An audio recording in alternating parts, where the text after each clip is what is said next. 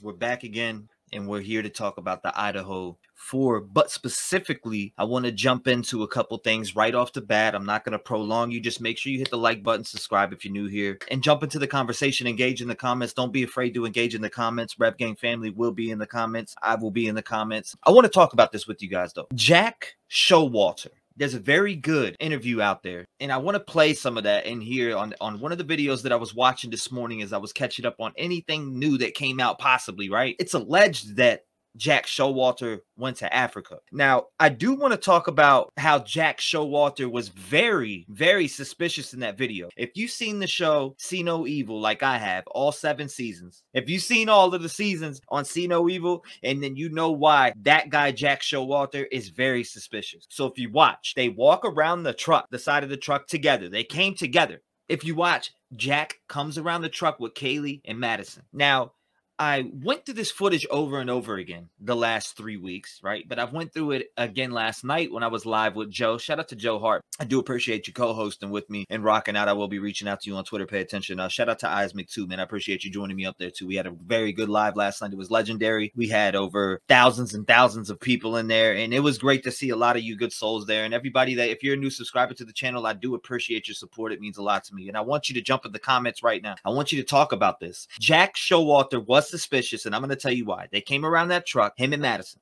and Kaylee. The girls order food. Jack Showalter goes over. Okay, he fixes his cap. He throws his hood up. He walks over. He's kind of, you know, looking out, plotting out the crowd a little bit, looking around. And then he finally makes conversation with the other guy. We know who the other guy is. Brown, you know, brown jacket, bigger guy. He spoke out before. I seen his whole video to its entirety that he put out on TikTok, and somebody put that on YouTube as one. Thank you for whoever did that. Saved us a lot of time. I seen that when he first dropped it, which was like a week ago. But anyways, back to Jack Showalter. Jack Showalter literally he looked out of place. Now, I don't know why he stood, like, why did he stay there? That's what I want to know. Why did he stay there? Was he there to watch over the girls? I mean, from what I've seen on Grizzly's channel, shout out to Grizzly True Crime, by the way. When I watch your channel, it motivates me more. And I love the information that you come out with. And a lot of stuff that you came out with helped me a little bit, or helped me a lot. Not a little bit. It helped me a lot. So shout out to you, Grizzly True Crime. Jack, number 3, Jack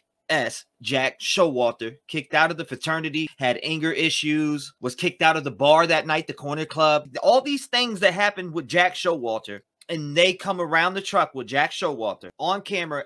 If you go back and watch that clip, Jack Showalter looks up at that camera like 3 or 4 times. Now, he starts making conversation with the bigger guy. The girls are sitting there. Madison walks over to Kaylee. She stumbles. You could tell Madison was drunk. She was drunker than Kaylee for sure. It seemed like Kaylee was the more I had a couple drinks, I'm going to, you know, make sure we're good and get home okay. They get a private ride. As soon as that ride pulls up there, or as soon as they get their food, they walk off. What does Jack S do? Jack Showalter immediately. Oh, and this is everything that you hear on my channel is allegedly, okay?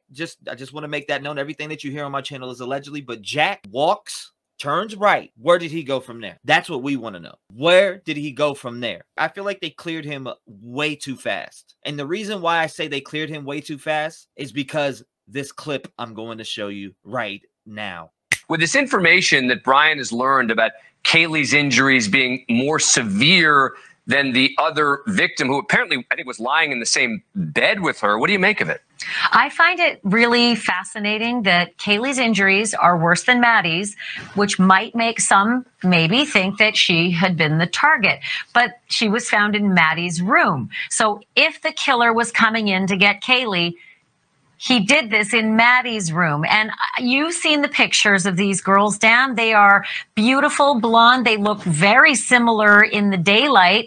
Now turn out the lights and, you know, put them in a bed, and it would be very, very difficult to tell them apart just from a practical matter. So it just complicates this story, I think, from a profiling, you know, perspective. And it also complicates why 2 other people would need to die. It's just... Right. When you think you have an answer, suddenly you have a lot more questions. All right, I want to play you a piece of sound from Christy Gonzalez, Kaylee's mom, on the suspects. And then I want your thoughts on this. I just feel like there's been a couple individuals that were cleared very fast. That may not, maybe he shouldn't have been. And yeah, she had the strong alibi. Just really fast. You can dismiss, you know, an hour later, and we're like, what? That was in the interview with Brian. The mom frustrated by the police clearing people very quickly. What do you make of it? Well, I mean, within the first week, there were so many people being cleared, all while we were waiting for maybe a person of interest that never came. But every person that had been raised in this story was cleared lightning fast. And one of them was a very suspicious character that was spotted on camera at the food truck. And the reason he was suspicious is because he was lingering. He wasn't there to buy food, didn't appear that he bought any. He stood behind the girls while they were paying and ordering. And then he even moved the 10 to 15 feet when they shuffled 10 to 15 feet and waited 10 more minutes to get their food, all the while watching them, but not doing anything else. And then as soon as those girls turned to leave, he was right on their tail leaving as well. So, that raised a lot of suspicion, Dan. And then to have him cleared so quickly, Kaylee's father is very upset because he's hearing that that person did not give DNA and also may be out of the country by this point. So these are things that I think as a family you would be very upset by, certainly in the absence of any other solid information coming their way. Yeah, we just saw the crime scene tape is still up after 3 weeks, apparently still collecting evidence. Ashley Banfield, thank you. What do you guys think about that clip?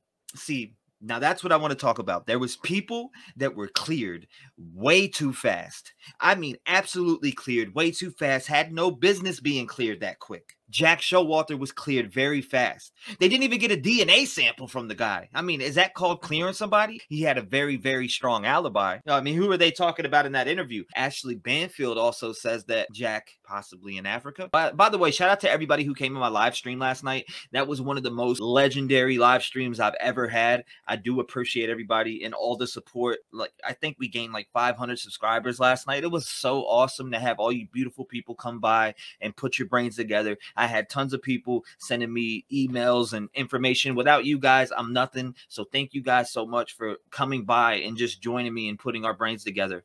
It was very awesome. I want to present something to you right now because, like I said, Jack Showalter could be in Africa. Is that the case? I don't know, but I take Ashley Banfield as being very credible. The parents of Kaylee are very frustrated. She was the target, it's as it seems, or she was trying to protect. In my opinion, Kaylee probably fought back the hardest if she's got the most because he was angry, or she was the target. And that is just my complete opinion about that. Now, I do want to show you guys something. Now, let's go ahead and jump to that. Okay, so look at this here. This was sent to me last night. Thank you, beautiful subscribers, for sending this to me. I really appreciate you guys so much. Thank you. Thank you.